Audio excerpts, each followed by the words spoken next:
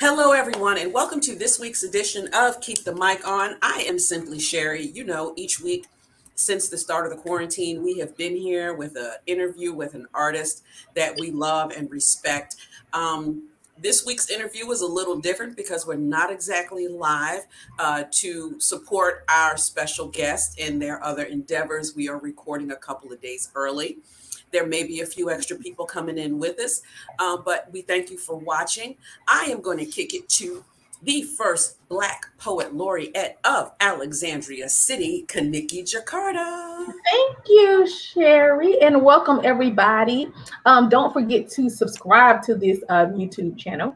Don't forget to also make donations to us. It's Keep the Mic On. Don't forget to follow us on Instagram and Twitter and Facebook and all those things. As she said, I am Kaniki Jakarta, happily serving this 3-year term as the first Black Poet Laureate of Alexandria, Virginia. Very excited about the special guest today. I'm always excited though, but extremely excited because I just seen him live and in person, and you don't get to do that these days. Yes, so I am going to kick it to Danielle. They don't call her the girl genius for nothing.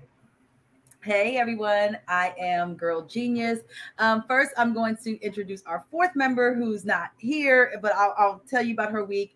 The other member of our collective is Charity Blackwell. Her week is called Art Plus Therapy, and I'm just happy to be here this week. As everyone else said, we are recording a little early this week because we have a special guest, and we wanted to make sure that we got him in on this segment of the show specifically.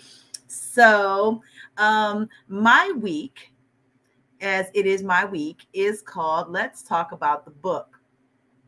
So during my segment, I basically pick an author or someone who has a product and get them to discuss, their processes and their book and, the things that people would ask you as a writer, since that's where my passion is. I'm a writer aside from poetry. So that's where we are. And this week, I have the immense pleasure of interviewing Breeze. And for those of you who don't know who Breeze is or who have not met him yet, you are in for a whole treat this week. And I'm super excited about this. So, per this bio that's happening over here, and then I'll pull him in. Oh, look at there you go. Look at that. You already pulled yourself into the room. Did I do that? I'm sorry. No. I'm getting ready to do your bio. Don't touch yourself. Stop touching stuff. Nope. Just gonna do your bio. This is good. So he is a spoken word artist, author, slam coach, battle rapper. He's from Richmond. He's performed all over the country, including venues such as the Broward Center for Performing Arts and Historic Apollo Theater. He is a TV1 Lexus Presents Versus the Flow alum and a national slam champion, which he left out of his bio. Did I? Yes, you did. It is not in your bio, but I know this because I know this. He is a national slam champion. I'm not gonna let that slide because we're gonna discuss that a little bit. Okay, if you're not gonna let that slide, then you shouldn't. If you're not gonna let that slide, then never let that slide. You shouldn't let the fact that I want eye whips slide. Yes, I'm not gonna let it slide that you want eye whips either. For people who aren't to know, eye whips is the individual World Poetry Slam. So there you go. So we have some people who like poetry and may not necessarily be immersed in the world of slam the way you and I are. So we'll break this down a little bit for them. But I am going to take myself out for a couple of seconds, and I'm going to let him introduce himself via a nice little piece, and then we'll come back and we'll do the questions. All right. It's on you. Awesome. Hey everybody. How you is? I'm Breeze Ilfethis, the poet. It's a pleasure to be here. I'm going to do a poem that I have not done but like one time. So please forgive me if I have to read it.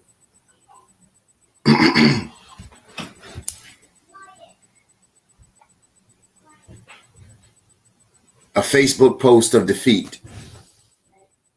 Something is wrong with me, y'all. I'm not motivated to write. much less compete. And I really don't know what to do. My friends throw flowers and speak of my need for rest and peace, but it only reminds me of how dead I feel inside.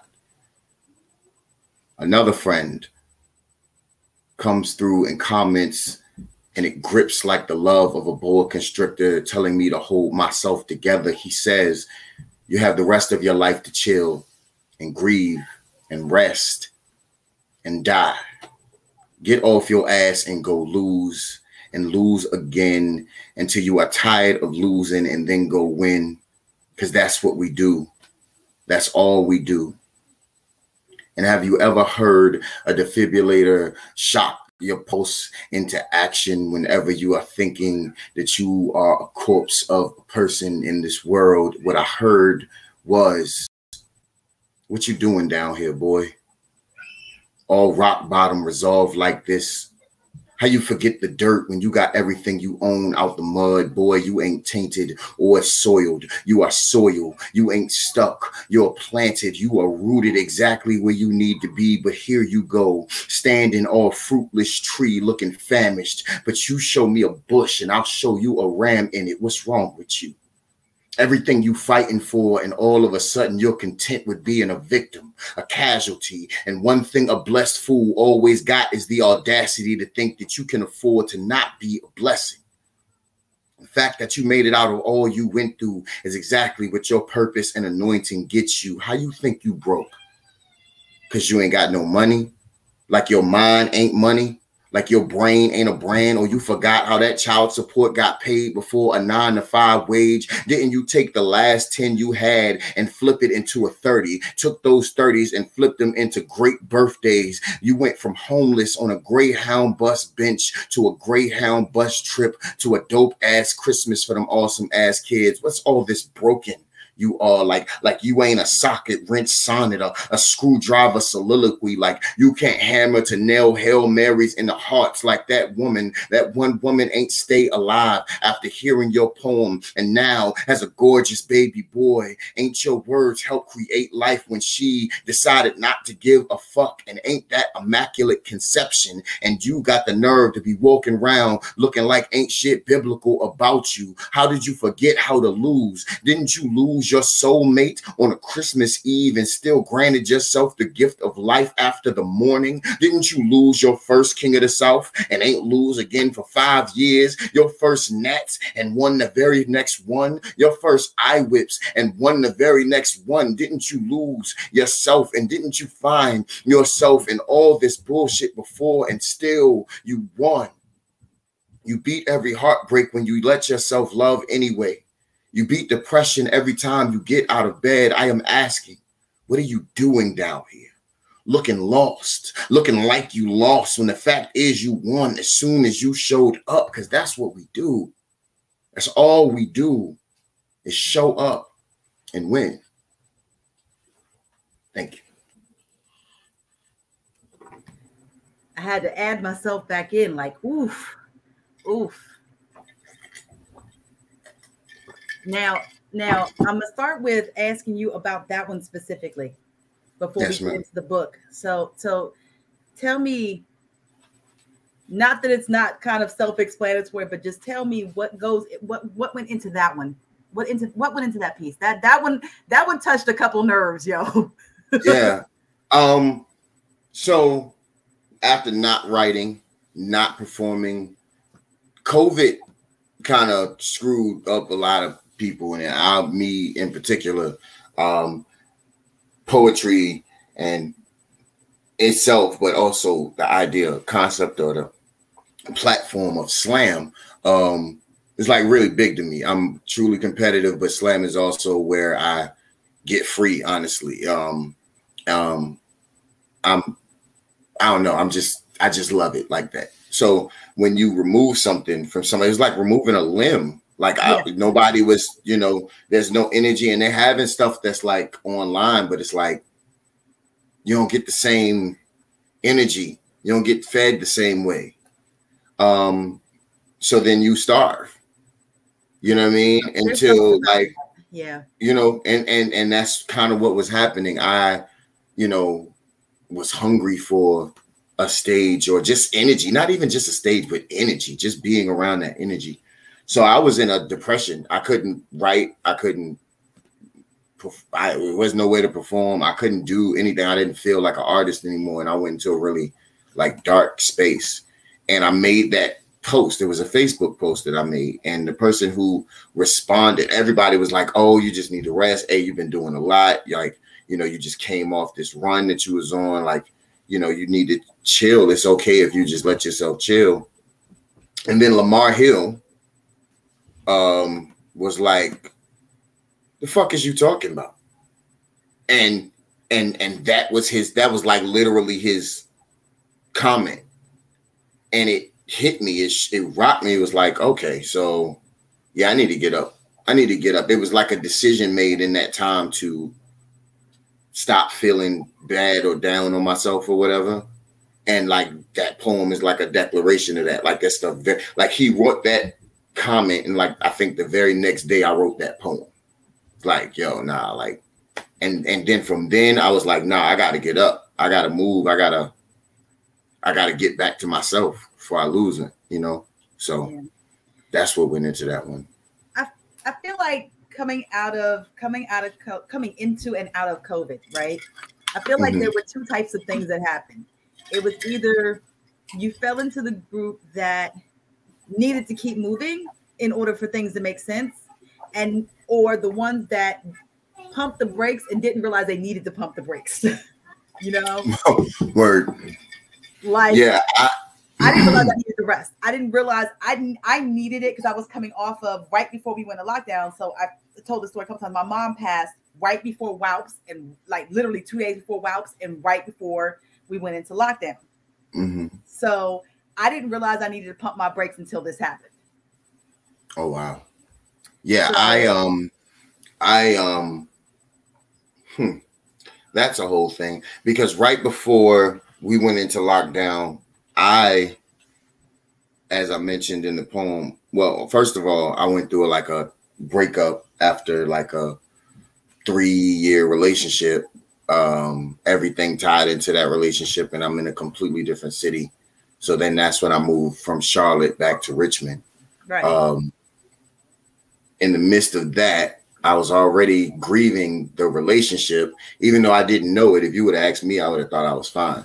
Like I was like, oh, I'm good. But, you know, I got certain triggers that kind of take me to a place, and I didn't really know what they meant. But it was me grieving the relationship. And then in the midst of that, Christmas Eve, somebody that is insanely close to my heart, like the closest I think I'll ever let somebody be, passed on Christmas Eve. So this is all right before COVID. So if COVID like really went crazy, like in March, this is like right December. Before.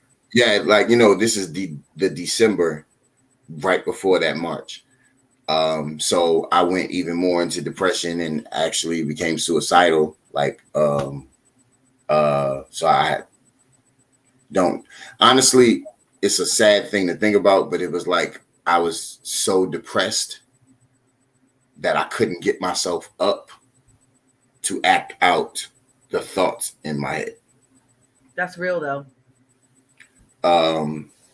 So then I made it, because of that, I ended up making it to the funeral, and I had a conversation with her at her funeral, and she was like, no, you got to be here. You know, you got to be here. That's kind of the word or the energy I got from just being in her presence, you know, and saying goodbye. So I was like, okay, I'm gonna be here then. Like she said, I got to be here. I'm gonna be here. And then I start setting up dates, battles, slams, tours. I was like, look, if I'm gonna be here, I'm gonna be here. I'm gonna get up. Look, let's go. And then, like, everything was supposed to start in March. And then, yeah, exactly. There you go.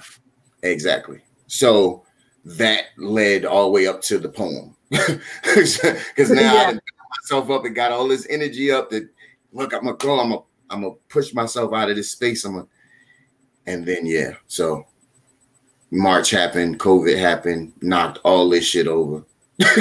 And it was, I didn't know what to do with myself. I started trying to do the online stuff. It wasn't really the same energy. Honestly, I didn't realize, like, I needed the break, don't get me wrong, on my end, but I didn't realize how much I missed just the energy of the room and nothing else, and how much you feed off of it until I just did my first live event, I want to say a month ago. I have not done a live event, anything, since between March of last year and last month. I had not been in a room full of poets. And so when I walked in, I realized I'm rusty, slightly rusty. Right. Oh, that realization. It's fine. It was fine because it was just it was when Busboys Baltimore just had their first event, and I said, I'll just do it open mic, no problem. And A, I realized I was rusty. B, I realized that it feeds. It's a whole different thing. And you don't realize how much you miss it until you're in the room. So I totally understand that. I'm an extremely like affectionate person. I am kind of known for like hugs, and it was a situation where, you know, when I'm in that space, that's literally almost all I'm doing is like I'm getting energy, whether it's from the crowd, whether it's from hearing art and getting inspired creatively, you know, or if it's just giving love, you know, hugs and stuff like that. And it was in a situation where I didn't feel like I got hugged back like for a very long time. Like this whole, like any situation that I've been in or interaction that I've been in during the whole like COVID thing is like I was giving people hugs. I was giving people energy. I didn't feel like I was getting hugged back.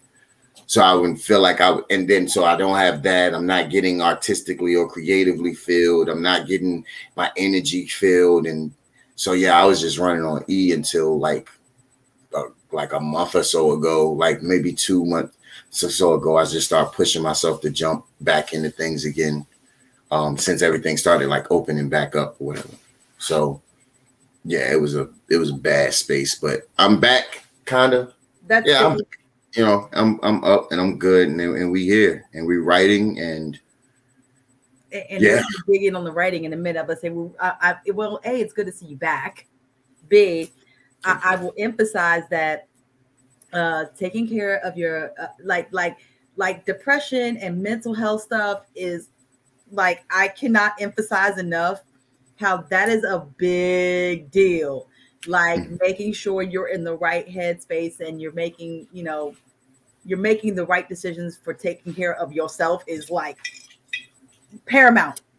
We get into that a little bit, like almost every show where we're like, you know, we do, even if we're just doing a check-in, like, what have you been doing to, like, Sherry always asks a question, and I'm quite sure she'll ask at the end too. Sherry always asks people like, what did you do during the pandemic for self-care? And I don't, and you don't have to answer that now because I'm pretty sure it's going to come up at the end, but I just want to kind of emphasize that that's a thing, you know, and not enough people address it, to be completely honest. Right. Kind of trying to save that for the end as far as when the conversation comes up. But yeah, shit is real. Yeah, it was hard to have yourself in mind, you know, or like have your desires in mind, you know what I'm saying? The self-care aspect of it rather than the survival mode of it all. You know what I'm saying? It was really, really hard to focus, to like break focus from survival mode enough to do something, you know what I mean? That was genuinely like peace or something to you. I mean, here recently, you know, I don't know. I've been trying to find it in everything, you know, because during that time frame, there was nothing around to find it in. You know what I mean? So it's like, I just try to find peace and joy in everything. You know, I do that now. I did it before, but I made a bigger emphasis of it now. I find joy in little stuff. I did it like it's weird. Like I was hanging out with my daughter. We were sitting around watching. I think we were sitting around like either watching movies or playing Mortal Kombat, and I'm like, this right here, like the availability of me to be able to sit here and play video games with you. This is it. You know. Right. I did a battle not too long ago, and I had a bar. Me and my daughter was sitting here watching Bubble Guppies. My 3-year-old, she was watching Bubble Guppies, and I ended up writing a Bubble Guppy bar into my battle. And then I was like, yo, I told dude, like, you was the first battle rapper on the league to get your ass kicked by a 3-year-old. And then I got I hit her mom up like the day while I'm at the battle. She like, oh, I'm pulling up, and she brought my daughter to the battle. It was like, yo, this is. And so I'm on stage rapping. I was like, say hi to my daughter, because you know, and she waving, and yo, it was crazy. I'm finding stuff like that, like little big stuff like that. Little stuff like summer means that the Baja Blast Mountain Dew is in a bottle. It's like seasonal. And I get like 2 of those a day because I know I'm not supposed to be drinking soda, but like that's my joy. I can't do Mountain Dew, yo. My joy. I can't do Mountain Dew listen. I don't really do soda. My joy is in this cup, okay? I'm over here drinking a cup of coffee. Right. Joy is in this cup. And for all of this, I promise you I can't do Mountain Dew. I legit don't drink anything but soda. I mean water and liquor. That's all I drink. I'm either drinking water or I'm getting drunk. Yeah. So for me to drink a soda that doesn't have liquor in it is a big deal. So summer for me is always Slurpees. Summer. I know you can get them year round, but I'm just saying something about catching a Slurpee in the middle of summer is just everything in life. It is. It is. And I'm gonna throw this out there. So if anybody has a 7-Eleven app, I believe this is the last week you can get the free Slurpees. See, that's my thing. Slurpees and a regular, even like in the summer, not really. But when they put out that ad for the free Slurpee, it feel like it's a community thing. Like everybody gonna be at 7-Eleven. Yeah, so yeah. Free Slurpee day. Listen, fat girl knows all the holidays, okay? I said it like this. Like I know all the weird food holidays. Like I know coffee day, I know like donut day, Ben and Jerry's day. Yeah, donut day is the thing for me. Like if I pat myself on the back, I feel very proud of myself if I catch Krispy Kreme day. Yep, Krispy Kreme day. That's my thing. Robin's day, all of that. So Slurpee Day, they decided this year to do it like because they didn't want people in this like crowding the stores because of COVID. They were like, listen, if you got the app, you can get it all month long. Oh, that's all you had to say. Say no more. And it's till the end of this month, and this month don't end till Saturday. Thanks. Yeah, that's weird. This is gonna be the line that goes in the clip. So no. Every time that we like at the end of these shows, we take and archive them. So we can, because I'm going to create a podcast from past season shows, and I always say host so-and-so and guest so-and-so talk about, like I list like 3 random things. So this one's gonna be like Slurpees. Word. That's dope. And something else and whatever else comes out of this conversation. We've had some weird ones. We were talking about there was an interview earlier with another author. I believe somehow or another we got to talking about writing in coffee shops. I want to say it was John Good. We were talking about writing in coffee shops, and that was funny. That whole segment was just hilarious. Word. But speaking of books, and this is why we're here. So first of all, because I didn't say it, you introduce what is the name of the book? The name of the book. I have 2 different ones. Huh? I have 2 different books. Hold the book. One of them is called Serenity Song. Whole hymns for a broken peace. The other book is a 2-part. I didn't know how to execute it, so I did it as best I could. But it's a 2-part book. It's like 1 part personal, 1 part like social justice. So I mean, it reads kind of like a play, I guess. It's called, one part is called American History X, The Miseducation of. And the other part is called The Praise Dance of a Sinner. So American History X, The Miseducation of, is like a spin-off of certain ideals or certain people or certain things. So there's white supremacy. But I heard or seen on Twitter, somebody made a post, a white person made a post that said about, I can't remember what the situation was, but she said, this is just another example of black supremacy. As if it was in line or synonymous with white supremacy in some kind of way. And so it's like, so it's the miseducation of black supremacy. I have a poem that's kind of spun off of A Change Gonna Come. So it's called The Miseducation of Sam Cooke. So in which case it's like, yeah, change came, but they changed it to the same thing. You know what I mean? And that's how they got us. We said a change was gonna come, and they changed, but they changed it to the same thing. So instead of cops, instead of, you know, slavery, it's prison. Instead of, you know, so it's just a spin-off of ideas and stuff. Same system, plastic surgery. There you go. Right. Exactly. So, and the praise dance of a sinner is kind of self-explanatory. It's like just personal situations that usually have a triumphant kind of like overtone, or just a very just resilience, just being able to push yourself through. Most of the poems in that aspect are based on that. My first book was just me being excited to write a book, like, because I gotta tell you, I didn't believe I could. That surprises me. Yeah, I didn't believe I could. You gotta understand, when I first started writing, I was so excited about writing. Or poetry. I was so excited about poetry. And my friend Roscoe Burnhams, he had to sit me down a couple times like, yo, I'm worried about your poetry because you don't edit anything. What are you doing? Every time I see you, you show up with 5 new poems. You show up with 5 new poems every time I seen you. And I just seen you 3 days ago. Why do you have 5 new poems in 3 days? When did you stop to edit any of these? What are you doing? And I didn't care. Wasn't listening to them at all.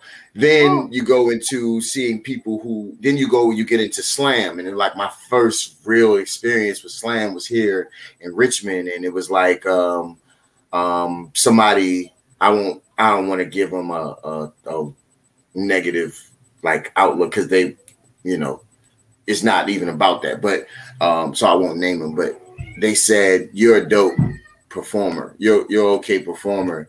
And when you get your writing as good as your performance, you'll be an okay poet. Like, that was one of the first things they said to me. So all of this stuff is just playing in my head. You know what I mean?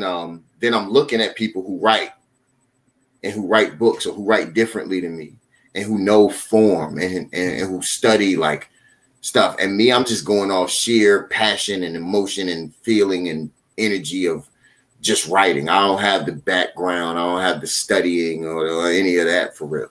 So when it came to writing books, I just never thought I was adequate. I mean, I make a CD. I try to make a video. Y'all can catch me, you know, doing video, like my videos on YouTube. But as far as a book is concerned, I've seen people write books and do amazing things in their writing with formatting and stuff like that. Like, I've seen all of that. I don't know how to do any of that. So I just never thought I was adequate enough to write a book until I wrote it. True. I was going to say that I think really successful, really not even really successful poets probably need a good balance of both. There are people that have had absolutely no training and just kind of took what they got and incorporated it. And then there's people that had the formal training, and you know, I've seen people with formal training who aren't that good, you know. You have to think it's true, because you have, and it's not for lack of trying. It's you got to figure out what the balance is that works out for you. You know what I mean? Yeah. There are people who are I'm not saying there's a difference between page and stage. I'm just saying there's some people that are better on page, some people that are better on stage, and some people who have mastered both. Right. I would say I'm better on stage, but I definitely have opened myself up to working on doing page more. I have a lot of poems that I don't perform on stage because I feel like they're better page poems, but I also can't help but write in a way that gives page poems legs. You know what I mean? Right. As they should have. It, you know, it gives it like when you read it, it feels like it feels like movement. It feels like performance when you read it. You know what I mean? And I think that's just because, you know, my brain is already fixated on a performative aspect, you know, in a performative level or whatever. But I'm working a lot on. It should have life to it. It should have life to it. Don't get me wrong. On page, it should have some life to it. Right. You know, I'm honestly going to tell you, if people have seen me enough to know, I'm a much better page person than I am a performer, because I am not a performance person. Right. I never have been. However, I write for a living and have since I was a teenager. So of course, page is going to come a little bit easier for me. Right. But I have learned to appreciate wholeheartedly how hard it is to master both things. Right. I have done so as well. And I think one of the things that really inspired me to start implementing more page poems with life behind it, page poems that feel like an action, you know, some more so than just like words or whatever, is, you know, because I was I was like sincerely against the idea of like form. Like I always thought like, yo, like why would you put more emphasis on how you write in the poem than what you're talking about? You know what I mean? Like that's what it felt like to me. It felt like you were more worried about making sure line 3 and line 1 interchange and go into the next stanza, and you know that repetition is supposed to make it felt like that to me. It was like, yo, half the time you read these poems just for the sake of like trying to execute the form, it don't feel like you really had a message. You was just writing. You know what I'm saying? Just to put words together. I'm laughing for a couple of reasons.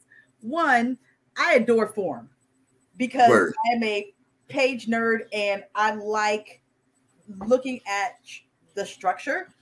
And if done right, it's fantastic. No, but see, that's the thing. That's the thing. If done right. So this is what I was experiencing, right? And I didn't. So I personally was like, yo, like that was past tense. So then here we go. I end up in Charlotte, North Carolina, and the year we won nationals, this genius ass poet named Jay Ward invites me to a group piece. Mind you, this was a very last minute invite. The group piece was supposed to be him and 2 other poets on our team, and one of the poets dropped out and they were going to scrap the poem entirely. I was pissed because I don't know why they didn't ask me to be in the first place, but I wasn't going to say anything. So at the very last minute, they're like, yo, can you write into this? And I wrote into it and blocked it. He invited me. I wrote my part and he put it together. We did a contrapuntal. That's the one. That's exactly why I started laughing. We did a contrapuntal on final stage of National Poetry Slam and won nationals with a contrapuntal on final stage. And I would have never in my life it was absolutely brilliant. It was absolutely brilliant. I was there and it was an absolutely brilliant poem. I would have never thought that that could happen. And when I got a taste of that, like, yo, like that can do that. Oh man, it was open from then. It was open from then. And then not too long later, I ended up at Rust Belt. And it wasn't a poem I did. It was a Rust Belt Poetry Slam. It was in Regional Poetry Slam. It was in St. Louis. And it wasn't a poem I did or I was a part of, but it was a poem I got to witness. His name is Zach Goldberg. He has a poem called Blackout. It's an erasure poem, which I had never heard of this poem before. It's an erasure poem in which each time he does a poem. If you don't know what an erasure poem is, you do a poem and then you erase certain lines or certain words to create like a different poem. He did it like in 5, and each poem was an erasure of the shot he took. So it was like he was getting drunk. He was drinking. Each poem was a shot. So each poem, he sounded more and more drunk. That was the purpose of the erasure. The erased words to make himself sound drunk until he got to the end. I was like, I'm going to recommend, and I think I've told you this before, I'm going to recommend 2 of my favorite poems are actually form poems, like 2 of my favorite poems ever done. One of them is, if you've never read it, I literally threw the book across Barnes and Nobles and yelled out "fuck" in Barnes and Nobles over Terrence Hayes' Golden Shovel. Terrence Hayes' Golden Shovel. There's a poem you need to know in advance of that one to figure out what he did with it, but I literally threw the book across Barnes and Nobles. It's the Golden Shovel is a form. And the second one I would recommend, and I'll put it in the comments, but for this recording and also for the people in the audience. There is a youth poet. I don't think she's a youth poet anymore, but she was at B&B a couple of years ago. And I think her name is, somebody recommended that we have her on the show, and I'm going to try to get in touch with her. Her name is Laurel Chang, I think. She did an erasure poem at B&V that is literally like one of the most amazing poems I have ever heard. She did it at Files at B&B, and the poem is, she took the N400 immigration form that's like 34 pages long and made an erasure poem out of it. And it's freaking brilliant. That's crazy. A brilliant poem. That's crazy. Okay. But see, so stuff like that, I started experiencing stuff like that. And now I am a fan of form. I am a fan of form because I see the possibilities of it. It was a weapon against performance art, performance poetry for a long time for me. Like a lot of people used it as a way to kind of separate, like elitist, you know what I mean? Like an elitist kind of mentality, like, oh, you can't do this, you don't write like this, you didn't do this thing with this poem and then put this like that and do that. So it's like, you know, they kind of, you know, belittled let's say like performative poetry or spoken word, you know, the academia, you know what I'm saying, of poetry or whatever. Like that's where you would find form most of the time. And people who dabble in that a lot of times try to, you know, downplay or look at, you know, performative art or spoken word or whatever a certain kind of way. And it wasn't until I, you know, made interactions with people who brilliantly did both at the same time and wasn't afraid to take the chance to put it on a stage, put it in front of everybody. You know what I mean? You got to have a lot of nerve. You got to have a hella audacity to put a contrapuntal on a final stage of a national poetry slam. You got to have some kind of, you know, nerve about you, some kind of bravery to take that risk. And I was so blessed to be around people who were willing to take that risk. And now I have a completely different outlook on form and the possibilities of it.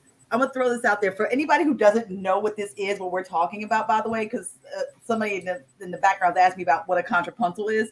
So the way this works is, so for anybody who's unfamiliar with form, so contrapuntal it's usually a poem where there's 3 stanzas and they're next to each other. Each one of these is a standalone piece. Each section of this poem is a standalone piece. However, when you read it all the way across, it is also a separate piece. Right. And so you write the poems changes. Right. You write the poems vertically. You write the poems vertically, and it's individual pieces vertically. Yep. But when you set them beside each other and read them horizontally, it's a completely different poem. And there are like so many different versions of it. Somebody showed me a poem that was a contrapuntal that was like it was like 5 of them, but they were like like 1, 1, 1 in the middle, and then 1, 1. So you can read each poem by itself. Then you can read from this to the middle. That was a poem. From this to the middle up here was a poem. Diagonal, straight, all of them. Every direction you read any of them was a completely different poem. I was like, you got to be out of your fucking mind. like that is. I'm a fan of breaking forms too. I break and create forms. I have broken and create. I have one that I think Roscoe and I talked about this before. I have one called a Devil's Destina that I have not. I've only been able to write one, and I haven't recreated anything like it. So, someone here in Baltimore created something called a 6x6, which is 6 lines, 6 words per line, and every line is a standalone poem, like a standalone sentence. That's crazy. Right. So you got 6 lines, and the way he does it is he'll write them, and then you can reverse the lines in any order, and the poem still makes sense because these are whole standalone thoughts. That's crazy. So I did that. I did it with a sestina. I took those 6. I wrote 6 separate stanzas, and I rearranged the end words the way you do with the sestina. So you now have 6 stanzas, 6 lines per stanza, 6 words per line. And all of the lines are standalone. And every single line. But if you read them all together, that's crazy. But then if you read all 6 stanzas standalone, and all 6 lines are standalone. All 6 lines that's why standalone. This is stuff like that is why I once believed I shouldn't be writing books. I can't do that. I just it is complicated. Kimmy's like, that's complicated. It is. I wrote down how to do it. Like if you ever seen how to write a sestina, it's just you got to rearrange the last 6 words because you use the same 6 words all the way through the whole poem as the end lines that just come in a certain order. So you kind of already have fixed words in place. So you got to be very careful about which 6 words you decide to go with. I do want to ask you, what's a golden shovel? Oh, okay. So golden shovel. And you got so hyped. Yeah, I love it. I love this smile that happens. I have not been able to write one. I don't think I've ever been able to write one. So basically, the poem in question is literally called Golden Shovel because it's named after, Gwendolyn Brooks, the poem that's usually called We Real Cool. Yeah. That poem is not called We Real Cool. It's actually called 7 Pool Players with the Golden Shovel. So you need to know that poem in advance of figuring out what he did. So basically, a golden shovel is the end line. I guess I'll ruin it for you, but you'll see what I'm talking about. Right. I'll ruin it for you, but the last word in the poem, every single line down the right-hand side is a poem. Like down the side is a whole separate poem that runs throughout the length of what he's written. So the first word of each stanza? The last word of every line. The last word of every line. The last word of every line. So it's its own individual poem. It's a whole individual poem. But the last word of every line if you read it down, if you read it down the right hand side, it's a whole separate poem. If you read the last word in every line, just right down the right hand side, is a whole separate poem. That's crazy. And the thing is, he does it not once, but twice in the same poem. How do you do that? He wrote a 2-part poem. Oh, okay. He wrote a 2-part poem, and it's the same poem. It's just there's a break in between the stanzas, right? Okay, got it. And he wrote the poem. He wrote the poem down the right-hand side, and then he incorporated it again by breaking words in half. Oh.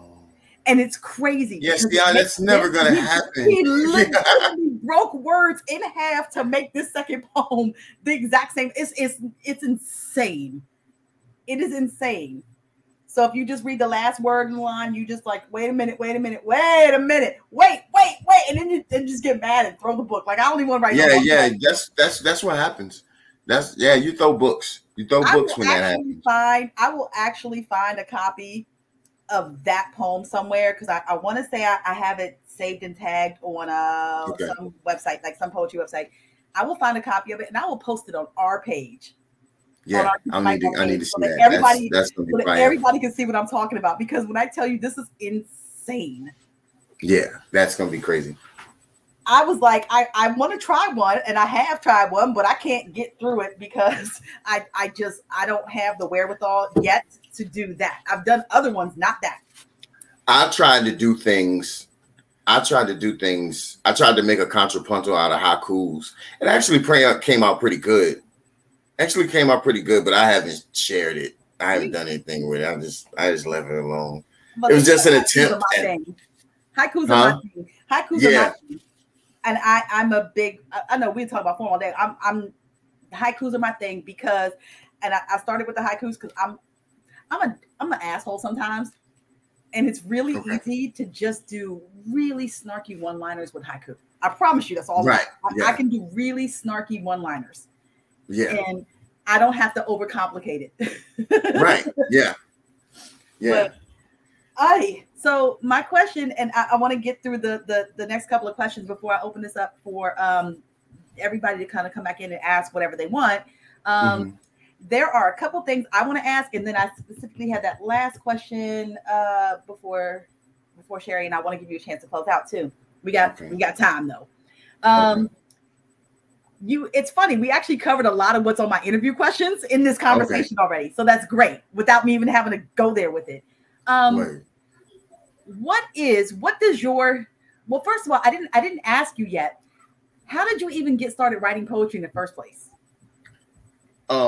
High school. I was always writing.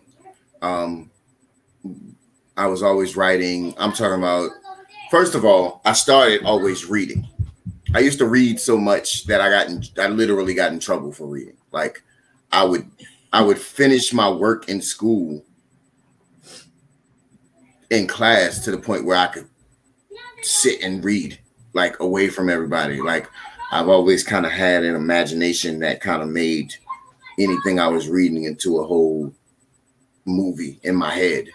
So I'm reading a book and literally can like see everything happening. So reading was always exciting for me.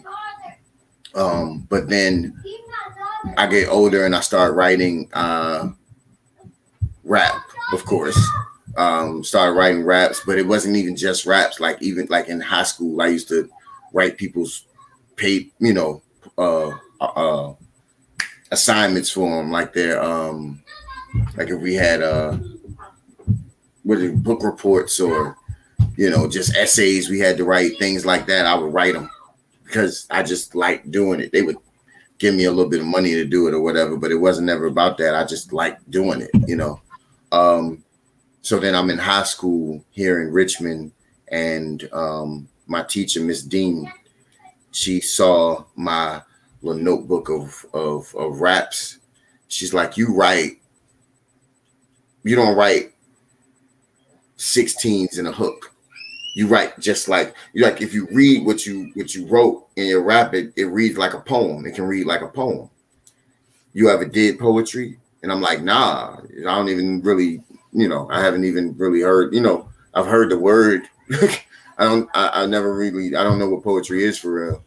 And so she opened this world up to me of poetry. She started a forensics team, which is basically like competitive speaking. Yep. Yes, you know what I mean? It's like debate, but not really. It's like debate with like art though. So you like taking other works that have already been published, and you're presenting them as your own, presenting them in your like own voice. You're performing them. You're trying to bring them to life in your own way, even though they're not your own personal work. So I was doing that in high school, and I was actually kind of good at it. And then from there, I started writing my own poems, and that's where everything kind of opened up for me. And then I was in the Navy. When I got out the Navy, I came back to Richmond, and I ended up at Tuesday Verses here in Richmond, and the rest is history. Like, I just never, once I walked into Tuesday Verses and seen one of the very first things I seen was Megan Blackwood, Rickman Blackwood. Yeah. Lee Jones, narrator, Roscoe Burnhams, and somebody else. They did this poem called "This Is What Forever Sounds Like." The very first thing I seen was one of them on stage doing the poem, and somebody jumped up in the crowd and started doing the poem with them, and somebody jumped up on the other side. And this is my first time experiencing something like this, and I was like, "Yo, all right, yeah, I'm home. This is it for me. I'm good. I think I got my thing. I found my thing. So that was where it all started for me, because I was always writing, well, since high school I was writing, and poetry came in high school. I wish I could find Miss Dean. I think, that would be so dope if I could find Miss Dean, You know what? But Facebook is good for everything. I've been looking. I promise I've been looking. I can't find her nowhere. But I'm gonna run into her. I know I am. Hit up the look. Find your high school alumni group. They'll know. A word. Okay. They'll always know. I promise you. Mine's like that too. I'm actually friends with my 6th grade teacher on Facebook. Nice. Dope. But yeah, that's where I started. How I started writing. I'm gonna shout her out while I'm thinking about it. Hi, Miss Kincaid. So, word. Now, I mean, now that we've gotten past the how you got in, so now, I guess, what we were talking about. Okay, so we were talking about forms and editing and that kind of stuff. So, what does your this is a good leading question for what's coming next. What does your process look like? Like, I have no clue. Do you? I say this because we've had people on here who said, I need to be like, we had somebody say, I need to be in a coffee shop. It's a great place for me to write, or I need silence, or I need to listen to music. And then when the people who listen to music, some of them will say, I need to listen to instrumentals because I can't listen. Like what does that, what do you need, and what does that process look like for you? Or maybe you don't have one. Do you have to write? I don't necessarily know that I have one, because when I was talking earlier about finding joy in like everything, and even the little things, part of that was not being able to see poetry in things. Got it. So basically what happens is if I have anything of a process, what happens is I think poetry is in and of everything. You just gotta see the poem, and certain people are going to see certain poems. The poems are going to call themselves out to certain people. Like, it wasn't for you to write, it was for me to write, and vice versa. You know what I mean? So if it was for you to write, like whether you write it or not is completely up to you, but the poem is going to reveal itself. So if I have any kind of a process, it's living. Who was it? I want to say, forgive me, I'm going to paraphrase this. Mm-hmm. Probably a little off. I think it was 13, and I'm shouting out your husband, Kaniki. I believe 13 told me once that if you run out of things to write about, you need to go out and basically live life so that you have stuff to write about. This is what I'm saying. Like, that's exactly what if there's any kind of process for me, that's what it is. So basically, the idea of needing a certain setting I can say that sometimes I want music, sometimes I don't. I can say that sometimes I need a glass of whiskey. Sometimes I need some water. Sometimes like those things vary. Those things vary. But the one thing that remains constant is how I find the poem. She said her dad said it. Oh, word. Not 13. She said her dad said it. Word. So like I'll have a conversation with somebody. I'll see a commercial on TV. I'll, anything, have a random thought, like something see a post on Facebook and be like, yo, that's because people didn't think about that part with this, that, and third. And it's for certain people. It's for how you think, how you interact, how you express. You know what I mean? Like that poem will reveal itself to you in your heart or in your mind, however it comes out that way. So that's like my process. And then I just sit down and I just kind of throw up on whatever page. If I'm typing or whatever, I just throw up and then I pick pieces out. Yep. And then, I put those off to the side, like, okay, this is what I'm trying to say. And then I look at it again and be like, well, no, I wasn't trying to say none of that. I was actually trying to say this. And then I rearrange and I go, what I do know is most of the time I have my ending. I can say that most of the time my ending has already hit me. And I'm building a poem to my ending. That's interesting. That doesn't usually stay my ending. It usually ends up going somewhere in the middle of the poem, and I end up usually ending it a different way. But I usually start with my ending. You and I both saying the same thing. Like, that is super interesting. I'm a it's like literally a line. It's like literally a line that I'd be like, I gotta get to this line. Like when I do this line, it's gonna be crazy. I just need to explain to this line. Most of the time it ends up moving up to the middle of the poem. But the hardest part is the intro.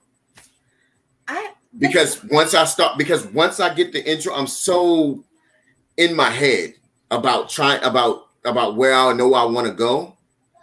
I'm so in my head about where I know I want to go that getting there becomes the real issue. But once I start the poem, once I get the first line, I don't think anymore.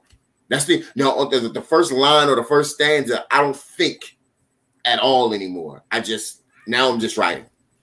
It just goes. Breeze, because I am the queen of the opening. I can open a poem. I can give you the first couple of lines like this.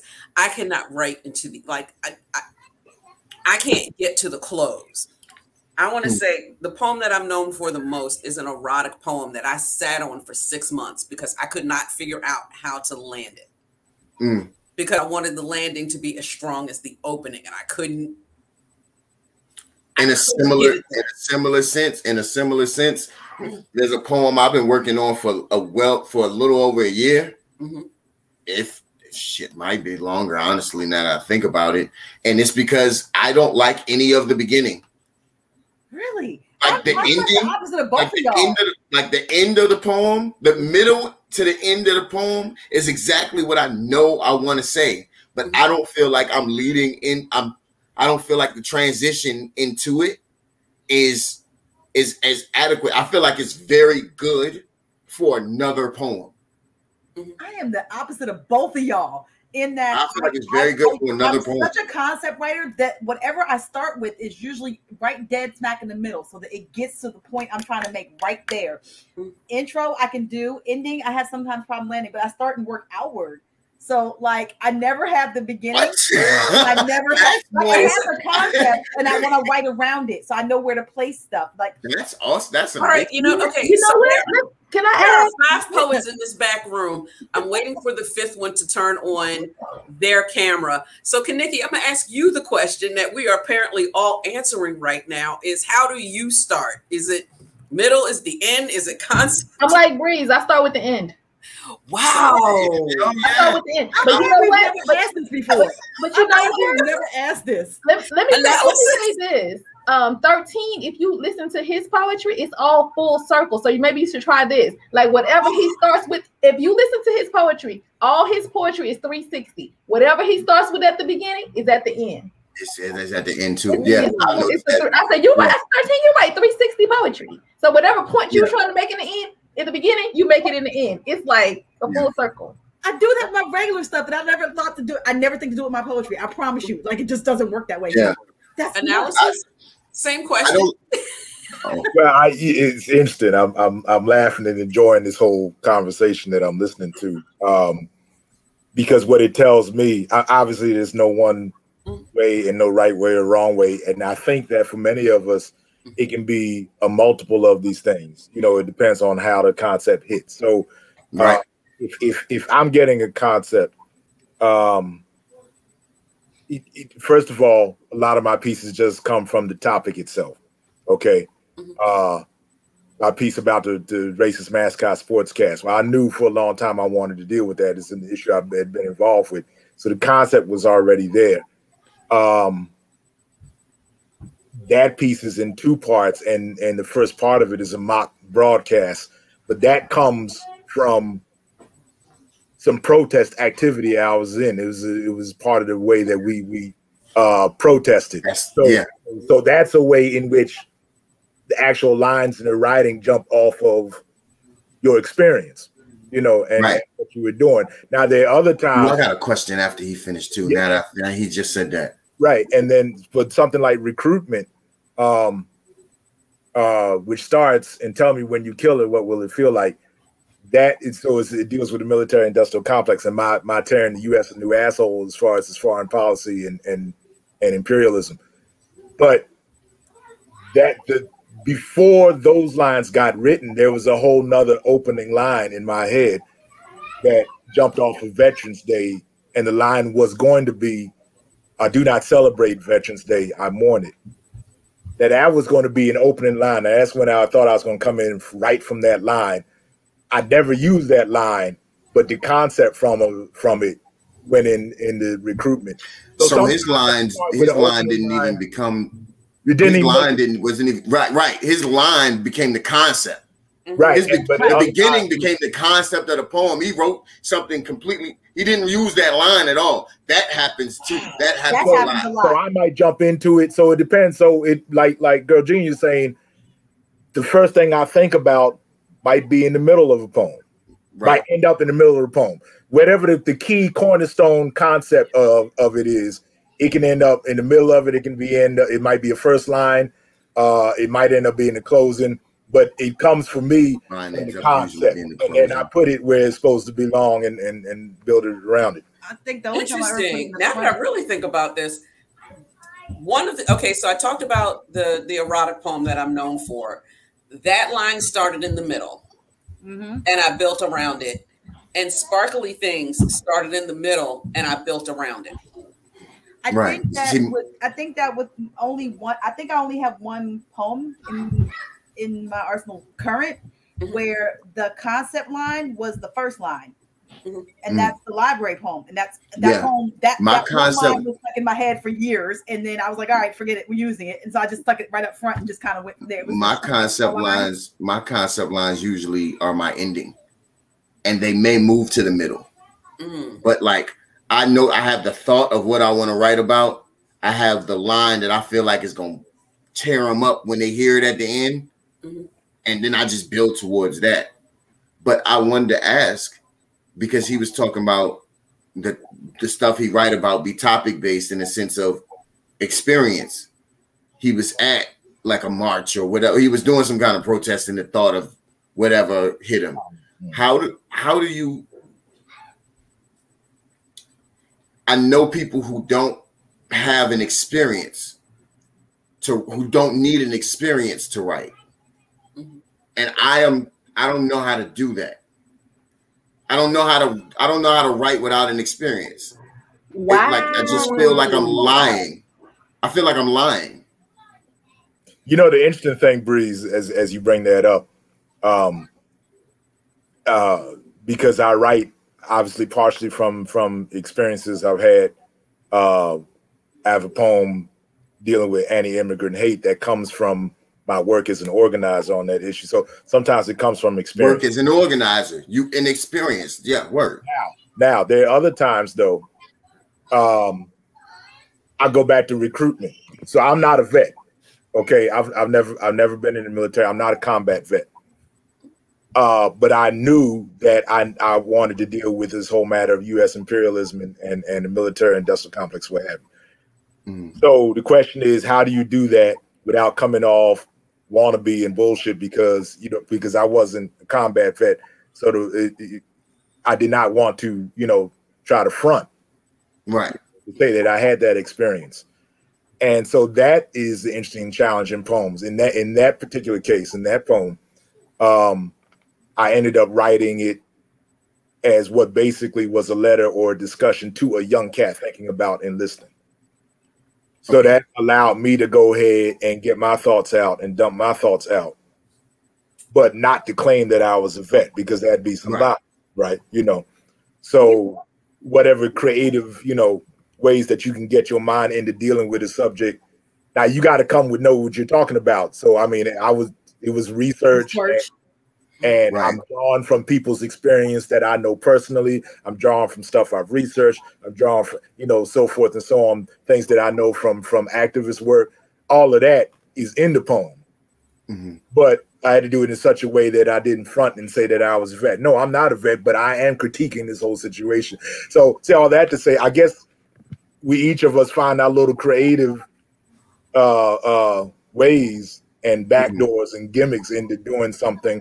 If you feel comfortable, if one feels comfortable enough to write on something that they don't have experience in. If you don't feel comfortable enough in that, don't do it. If you don't have research, if your facts ain't straight, don't do it. But if you have all of that, then you find hopefully some kind of creative way into it. And for that particular piece, that was mine. Maybe you raised a good question though, because you did experience for you write from conversation. I was going to say, I've done poems from conversations. I've done poems from experiences that aren't mine, but my take on those experiences. See, that's probably the most I've done. That's the most I've done. I haven't experienced it, but I've experienced somebody experiencing it. Right. And how do I feel about that? I think the closest thing I got to that was I have a poem about Marissa Alexander. And so, of course, that's not my experience. I didn't go through that, but I have a daughter, right? So I have a daughter who I have to watch grow into a woman. Now, how do I feel about the idea that something like this could happen to her on so many different aspects or levels? Like, it could be a situation of a guy trying to put their hands on her, or it could be the situation of going through this crazy justice system where they'll let this man over here, they'll let this man over here get scared or whatever for a little boy that's walking around because he's scared for his life because he's following around this little boy. They'll give him a stand your ground law, but they won't give the woman who's trying to retreat from a situation where she was getting abused. They won't give it to her. She could be that girl. You know what I mean? Like, and that makes it personal. And that's experience. That's your experience. You're speaking personal. Now, but I can also tell you there are poems that I have listened to and loved, really wanting to have conversations with these poets about these poems. Like, what happened? What was the backstory? What was the whole? How did you get here with that poem? And they will have to tell, and they will nothing. I just made it up. What? Right. Like what? What? I'm like, I don't even does it I'm not trying to say it in a negative way, so I don't know how it would feel to give examples. You know what I'm saying? To give examples, but it's just certain poems you would never expect. Right. Somebody wasn't going through that thing, you know what I mean? And I'm not trying to downplay it at all. It takes an immense level of creativity to make, your imagination got to be what the fuck? That's not human. That's something crazy. You know what I mean? It's good enough to write your experience down in a creative way, but to not have it and create, a story or something that somebody can, like, I'm not downplaying it at all. So I'm not trying to be negative about it. I don't know what that looks like for me. Mm-hmm. I can write to no experience with a ton of research, but I can't just, not in poetry anyway. Can I write and, pull from my imagination? Yeah, I started off as a fiction writer. I can do that all day. Right. But I personally try to be as authentic as possible with my poems, even if it's not my specific experience. Like, I think I've written a domestic violence poem, and I can't say that the experience was not mine. Mm-hmm. Right. But see, it's like this. It's like the name is escaping me. OCD, the love poem. You know what I'm talking about? I can't remember the guy's name. Like, that's not his experience. He doesn't. You know what poem I'm talking about? Yeah, I think so. I think I know what you're talking about. I can't remember his name all of a sudden. I see it, like I hear it, and I can't. It's going away. But like if you go, you wouldn't. How would you be able to? How would you be able to write that story? I'm thinking it's along the lines of, like, and I've done this with conceptual stuff too. It's so one of my favorite books is On Writing, Stephen King, On Writing. Mm-hmm. And it's, one of the things is that he talks about in there is basically this idea of, in order to do all the scary books, it's what if this thing did this, and he has like a bunch of a list of impossible scenarios and a list of like random objects, and he just basically draws a line from one to the other. And like, okay, what if a car suddenly became possessed and started killing people? Or what if, like you can do that kind of stuff. Like, what if this happened? And that would be, I haven't had this experience. No, I've never had a car go crazy and start killing people. But yeah, I can write an entire thing about this. And I think that's kind of where some of this stuff comes in, where somebody could go, no, this hasn't happened, but what if it did? What would that look like? Right. And then you just write the poem. And that's how you, and that's a process for doing it without the experience. Right. Neil Hilborn. Yeah. I totally, I saw his face and I was like, I couldn't think of it either. And that poem is really good. If you see this poem, there's no way you would ever fathom that that's not, a condition he's suffering or whatever. But like, please don't quote me on this, because this is just what I've heard, what people have told me. I don't know specifically. I don't know him specifically, so I can't say whether he does or not or doesn't. But from what I'm only using the example just for the sake of using an example. If this is the case, because I've heard it, because people have said it to me, if this is the case, how do you do that? That's so crazy to be so intricate with a story that's something you haven't experienced. You know what I'm saying? Or you didn't go through that experience specifically. Like that's amazing to me. To put that on you to do a poem like that, not the OCD poem. I mean, like, think about a what if scenario and what that would look like for you. Try it. And again, the authenticity, because apparently the poem you're describing, Breeze, I had to look it up or something, but apparently does it with an authenticity that makes it legit, because it is real. It is a thin line to step into some bullshit when you try to, when people try to do stuff, they're talking out the side of their neck without knowing or without having research or without having personal attachment to it, experience. It's a thin line between that and that's what I'm scared of. Authentically. You make me think of Obi West's piece about where he's personifying somebody that has a stutter. Now, it's funny because it occurs to me, I've never asked Obi if that is his experience personally, if he overcame stuttering or not. So maybe he has personal experience with that. Maybe he does not. Let's, for the sake of this conversation, say he does not. He did it so richly and respectfully is the word I'm looking for. Respectfully to that community and with authenticity that it worked, you know. So that's an interesting thin line.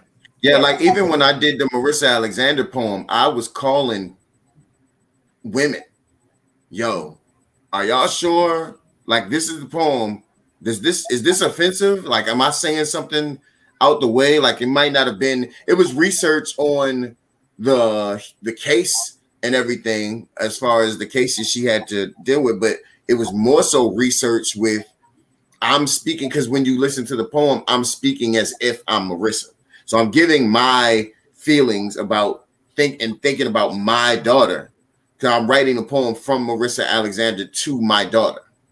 So it's my feelings and thoughts on what if she's in a situation like this, what would I, you know, like her to know, want her to think, but I'm using Marissa Alexander's voice. So I'm portraying the voice of a woman, but apparently, of course, I'm not a woman. So I'm calling women like, yo, I'm not mansplaining the shit out this woman's voice, am I?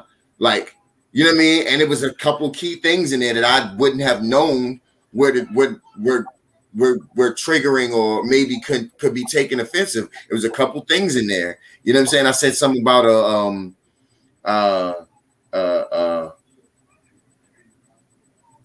like you're the one with a sickness. I can't remember. But it was a couple things in there that was like, no, don't say that, because that belittles this and it makes it look like this, that, and the third, and that's not what, you know, we identify as, you know what I mean, when we go through stuff like this, whatever, like that. So yeah, I mean, the research of it is very pertinent, it's very important.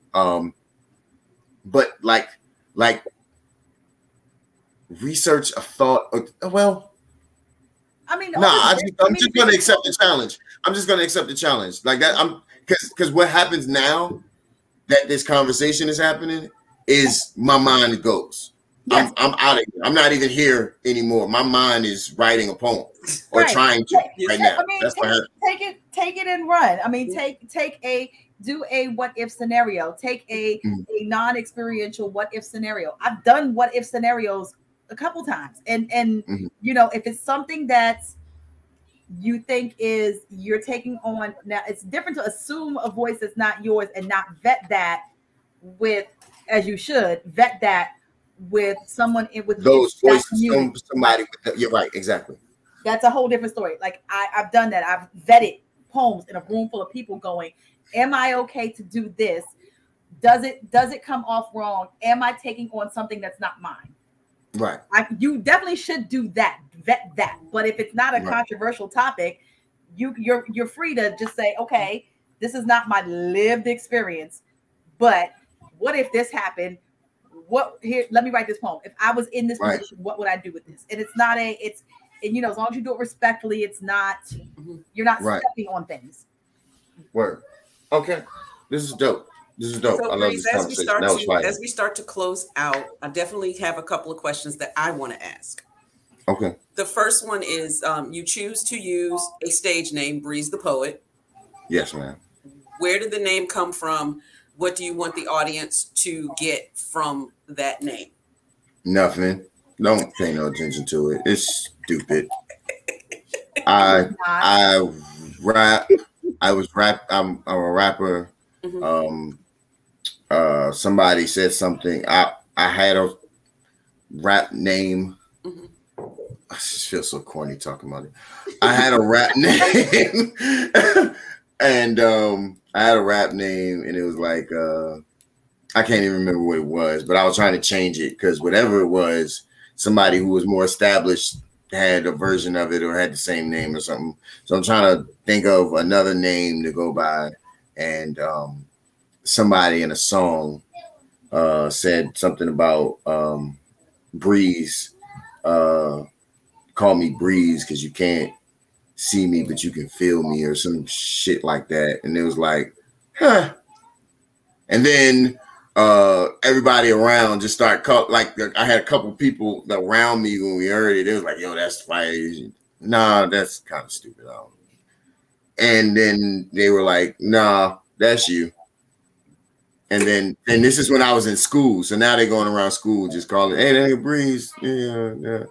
Oh, so you've had this name for a while. Mm-hmm. Yeah, this is like high school. You know what I mean? Like, yeah, that ain't Breeze. Who is Breeze? Breeze is his name Breeze now? Oh, okay.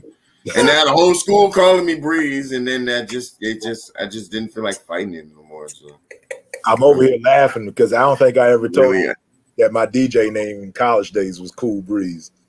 So that's I'm over here smiling.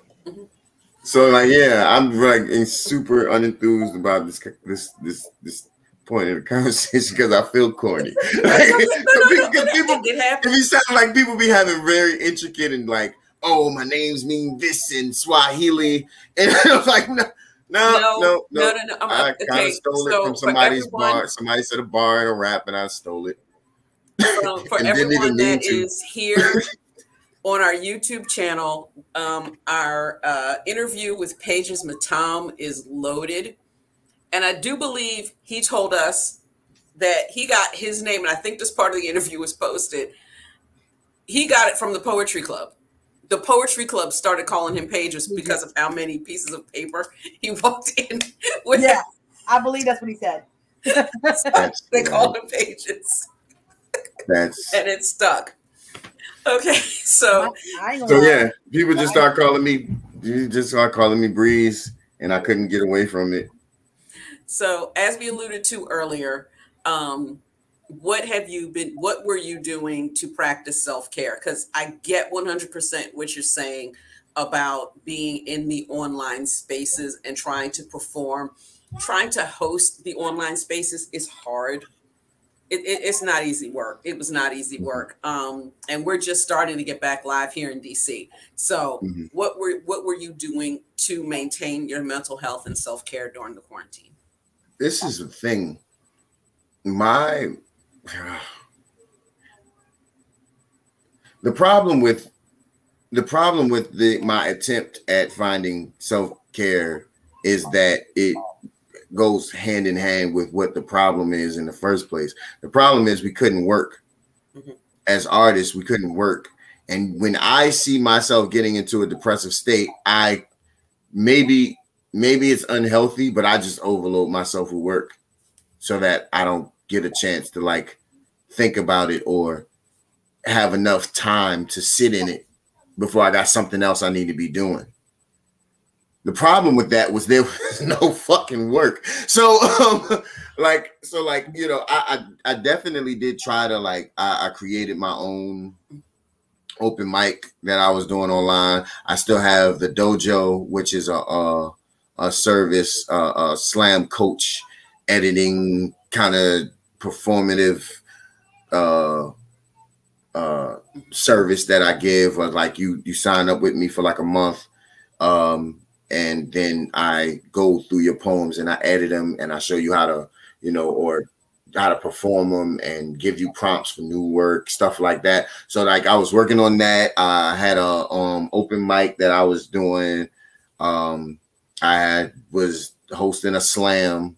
I was just trying to find any form of getting that energy that I was missing back in some way, shape, form, or fashion. And it just, I don't know, it wasn't really, you know what I mean? That was the problem. It's like the way I would find my peace, I couldn't, you know, was unavailable.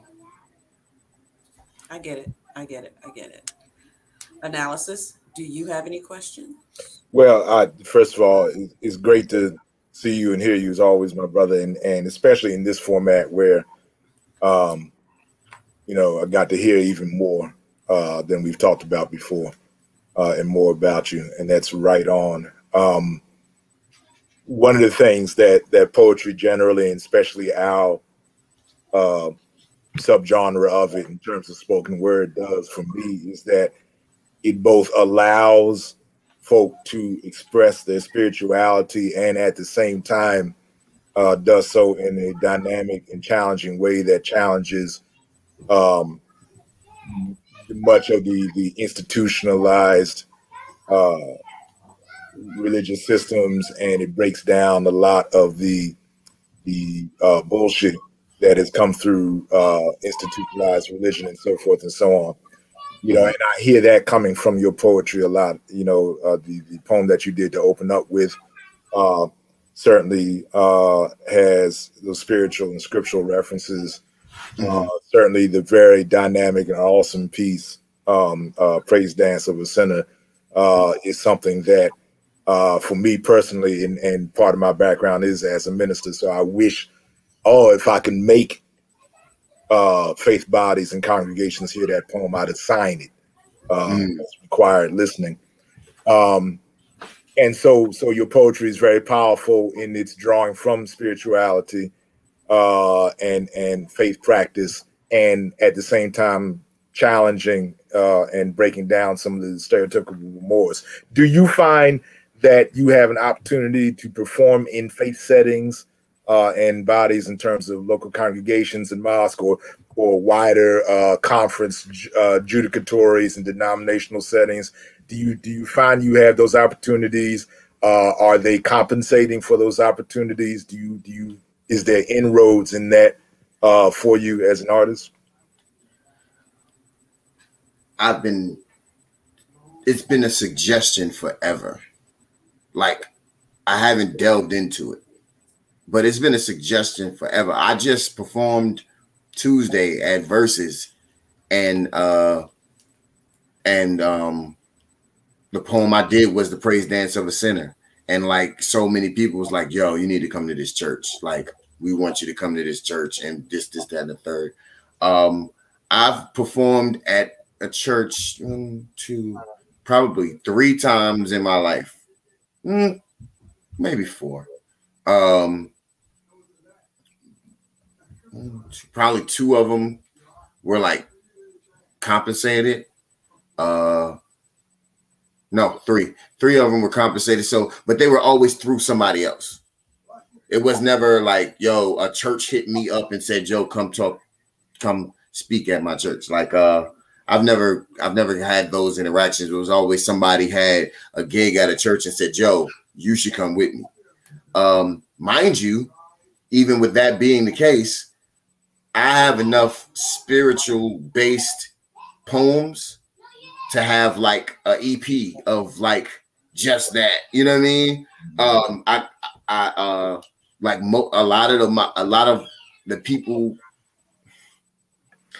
of people's favorites are the kind of faith or spiritual based poems. Praise Dance of a Sinner. I got a poem called called Storms. A lot of people love Storms. Unfamiliar Faces, and God has a way of showing up in the most unfamiliar faces. Strangers passing by sometimes possess healing in hellos. Children laughing can restore faith when you've lost hope for the future. Nothing to boost your morale like a smile, like an unexpected smile or a sudden request for one of yours when you forgot you possess that ability. Like, that's like somebody like nice. And like specifically, shout out to Courtney the poet in South Carolina. Like, if I come down there and don't do that poem, she's gonna lose it. You know what I mean? So like, they definitely received from me, and I've definitely, especially in the beginning, like initially I was like kind of coined as a pastor kind of poet for the way I performed. The way I performed, people always kind of took me as like, oh, like he just jumped out of somebody's church. So, but no, I haven't delved into like those venues, those settings. I would like to. It would be dope. Yeah, feel you. I should get on that. Let's talk about that, because it's a route I'm about to crack into also. So we can wrap on that. I was about to say, okay. I have exactly 2 very short questions for you. 2. And then I'm going to have you close out with a poem, and then we're going to close out the show. Cool? Okay. Okay, cool. So the first one is, I always end my interviews asking, what is, since we were talking about books, your favorite book author quote? Book author or quote? Damn, I got to pick one. I know everybody has the same thing. Just pick one to leave. I like to leave people with one. Book author or quote?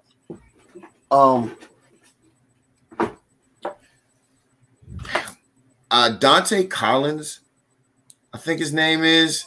He has a book called Autopsy. Oh my God. Oh my God. That's all I'm gonna say. I don't want to drag it out, but oh my God. It's fucking incredible. Oh, damn it. You say one. Never mind. No, I mean, if you have another one, go ahead.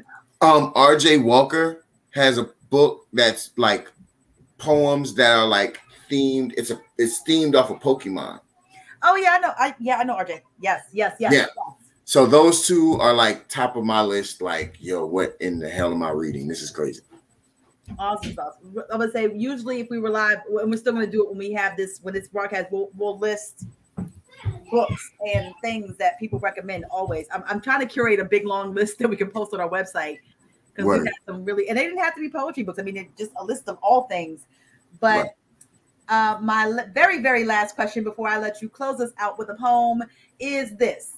Now that you have been on this show, we always ask who, and that, not just for my segment, for Sherry's segment is from behind the microphone. Nikki's segment is Poets and Platforms, and Charity's segment is Art Plus Therapy. Who would you recommend we have on the show? Now, mind you, before you answer, we have a list and we have a fight list. And the fight list is people we've been fighting to get on this show. We've been fighting over to figure out whose segment they're going in. And if we can't figure it out, we put them in our 5th week roundtable. So we do one of those when we have a 5th week. Who would I suggest to be on this show? And I gotta say one person. No, doesn't have to be one. You can name a couple people. If somebody else comes to mind, email us. Jay Ward. Good pick. Definitely, you should get Jay Ward up here. Stephen Willis. You should definitely get Stephen Willis up here. Timothy Dwight. You should definitely get Timothy Dwight up here.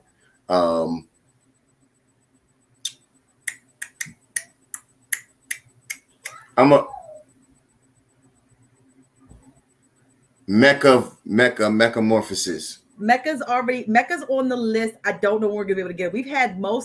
We've had almost every member of Baltimore's team on here so far. I know we've had Kenneth. I know we've had Slangston. I know we've had Jacob, and I know that we've had Breon. We had Breon a couple of months ago. Okay. So Mecca.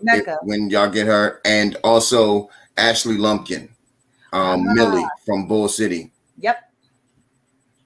Those are gonna be my 5. I'm gonna say those. Gonna say I think somebody else suggested Ashley too, and I'll reach out to her and figure out which segment. But yeah, somebody else mentioned her. Yeah, which is great. I am going to step out. I'm going to let you close out with a poem, and then I will have Sherry come back and announce like what we're doing for next week. So okay, I am going to mute myself now and step out of the picture. Yes, ma'am. Thank y'all so much for having me. Thank y'all so much for listening to this. This has been a wonderful experience, a wonderful conversation. I am in between on what poem to do to close, but I want to do one that I don't normally do because I just wanted to take this opportunity to do that. That's why I did the poem. I did it first. That was like a newer poem that I haven't done before, but I think that I'll do this poem. Please excuse my niece and nephew in the background. I apologize for that, but they are being kids, and so actually I take that back. I won't apologize for kids being kids. That's not what we do. But please excuse them being kids in the background. But you got kids, so I hope you understand. Okay. So anyway, off that, I'll do this poem and I will get out of your way. Thank you so much once again.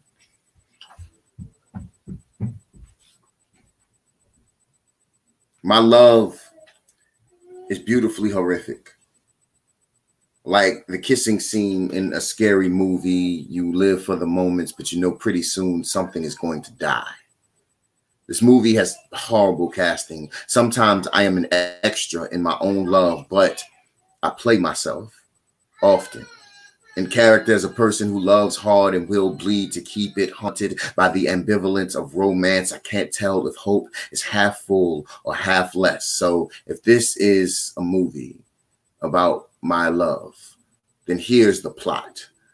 There are roses with razor wire for thorns. I play the role of a masochistic gardener who wants something beautiful so badly that I try to save these roses from men with white vinegar soaked kisses and lawnmower language, all the things that kill flowers. I pick them, pull them from the root of themselves, even though they never asked me to. I cut myself on their distrust and I bleed my love all over them anyway. Flashback. I imagine myself as a flower. You know, every movie has to have like a flashback, kind of like an origin story segment of the movie. So I imagine myself as a flower worth nurturing and feeding, that someone would love and watch grow into something beautiful one day. But all I've ever known is rubbing alcohol, heel, and saltwater kiss. Ironically, as much as I try to save these flowers, these are also things that kill flowers. So this story is about learning how to hold a flower, about finally finding something beautiful that won't hurt me, about realizing that if you are too selfish to let love be itself, then it will hurt you. Okay, that was the flashback of the movie. So here now we're at the present. This is the present. I pick these flowers. I plant them into my bed. I feed their earth with my kisses, and they die. The petals wilt. The soil becomes barren. I become barren when bearing the weight of losing things I love so much, even though they hurt me. And sometimes when they have hurt me, I confront myself, staring at scarred hands, trying to figure out why they look more like war wounds than passion marks. I look up and I ask any mirror, why don't you love me? The mirror smiles as if it knows that no one can save me now. It answers, I do love you. Don't you see the scars? Silly. Loving things hurts. I mean, remember what your love did to those beautiful roses, all the wilting and the bearing. That was love. You call that love, right? And so here is the plot twist of the movie, because my love is a scary movie full of plot twists and metaphors and bad casting. And I'm so extra in my love that I play myself often. A hopeless romantic with a kiss like a murder weapon. My embrace is a crime scene, and now I just realized that I am the villain, the serial lover who kills everything he kisses. These flowers were a metaphor for the beautiful things that I have loved that have hurt me before, that have made me this way. See, I don't know how to love myself, so I've accepted the bleeding and death from beautiful things, therefore have been bleeding my death all over every beautiful thing that I've planted into all of this dying, and I've been calling that shit love the whole time. And I am still a gardener that has a knack for picking the most beautiful roses for funerals. In the end, the final scene, I go to where the beautiful things I have loved all, but instead find tombstones. I visit the twisted plots I've created and apologize for being such a mortician to them. I'm sorry. When you love hard and wrong like me, you kill things. And love is such a beautiful thing when you figure out how to not hold it like a weed eater. But by the time I looked up, all I seen were the flowers. I didn't realize they were dying. I didn't even recognize all the graves. It's crazy. How many times have we walked into gardens just to realize that we've given our lives to cemeteries? Thank you.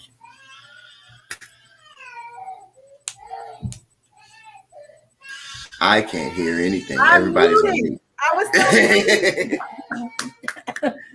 Thank you. I forgot that I was still on mute. Excuse me.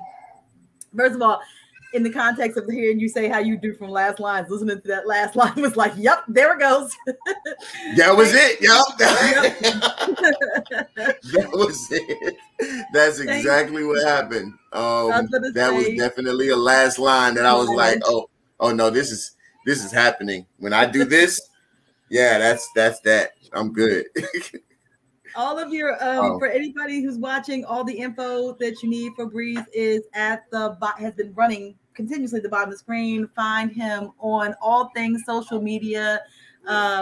books and find out where he's going to be next. Trust me, if you've not seen him, it's an experience. You're going to want to be there now that we're getting back into, you know, real things. If we have anybody that's listening from Richmond, I got a show Sunday here in Richmond, at the Dark Room here in Richmond, August 1st.